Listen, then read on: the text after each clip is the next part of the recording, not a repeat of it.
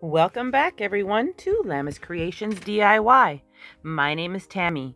Today I'm joining in on the What Would You Make challenge, hosted by Zaina over at OK at Home. More on that later on in the video. Let's start crafting.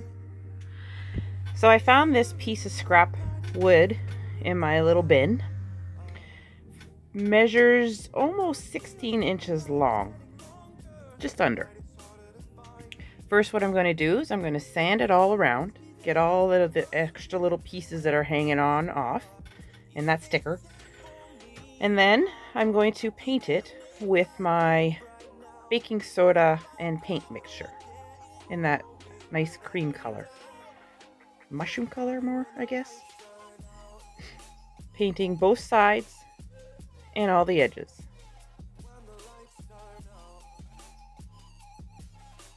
While that's drying, I didn't have any dowels, so I had these a broken spoon and a part of another broken spoon, and I thought I could use these. So just sawing off with my hand saw the broken part there that's sticking out, and then I saw the stick off of the spoon part of this wooden spoon.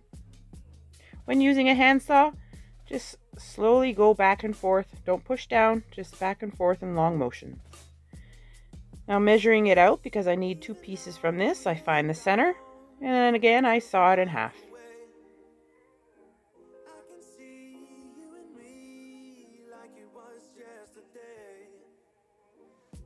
Sanding off the little ends, and then I paint them with this burnt umber brown. If you're a returning subscriber, I'd like to say hello and welcome back. Love having you here. If you're new to my channel, welcome. Hope you stick around. Please hit that subscribe button, like this video, and don't forget that notification bell. Now using my ruler, I'm just marking off every 1/2 inch. So I started at the 1/2 inch, put a mark, 1 inch, put a mark, 1 1/2, put a mark. And then using my ruler again, I'm going to draw those little marks in a little more. The 1/2 inch ones are shorter and the 1 inch ones are a little bit longer. I do this all the way down the board.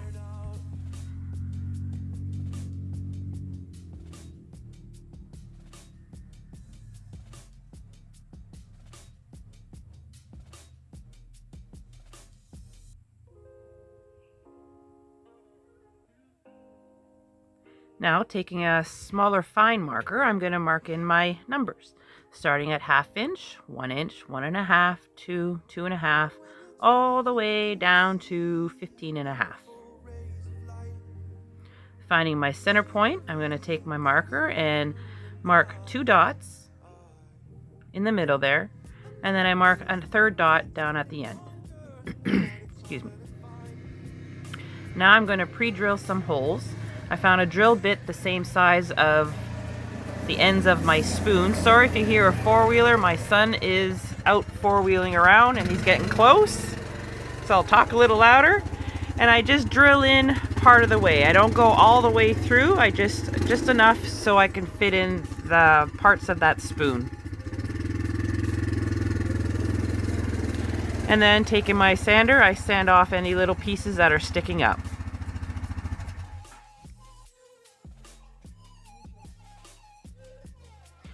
Now making sure my sticks fit into these little holes. And they fit pretty good. I'm going to take my wood glue, put some into the holes.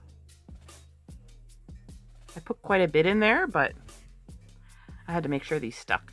And then taking my hot glue, I put a little bit on the stick and I push those pegs into those holes.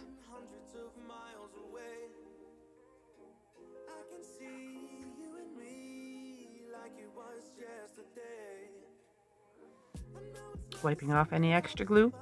Taking my marker, I'm going to write in Lammas Creations DIY on one side and Bow Maker on the other side.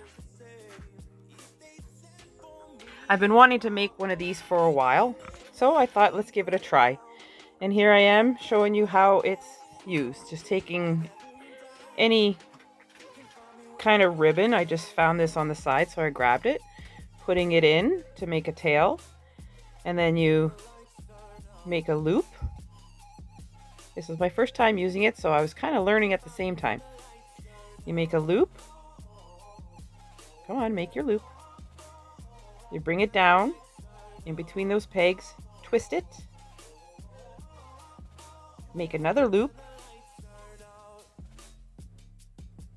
This is in real time showing you, so that just shows you how slow I am at it. Twist it again so that you have the right side of the ribbon coming up, and there's your other tail.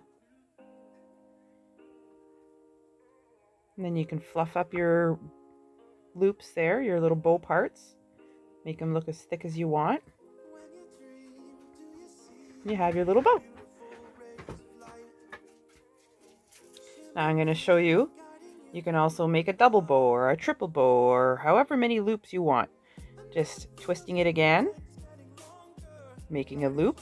You can make it bigger, you can make it smaller. Putting it down in between those pegs. Twist it. And make another loop.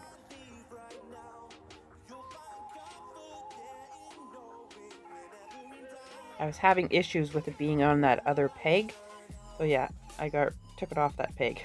I think it's because this one was wired. So maybe it was just, I don't know. I'll figure it out. As I do it more, I'll get better at it. And there you have a double loop. You just fix your little loops there and nice pretty bow. This is a game changer for me. Now I can make some nice pretty bows. I'm so happy. I can't wait to use it. Yay! I can make pretty bows. Today's video is in participation of the What Would You Make challenge hosted by OK at Home DIY. Zena over there does some wonderful transformations and crafts and farmhouse transformations. You need to go check her out.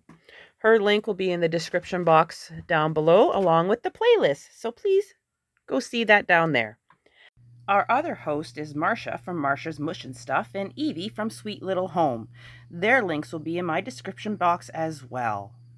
I hope everyone enjoyed this video as much as I enjoyed making it. If you could, please subscribe to my channel, like this video, and don't forget to hit that bell.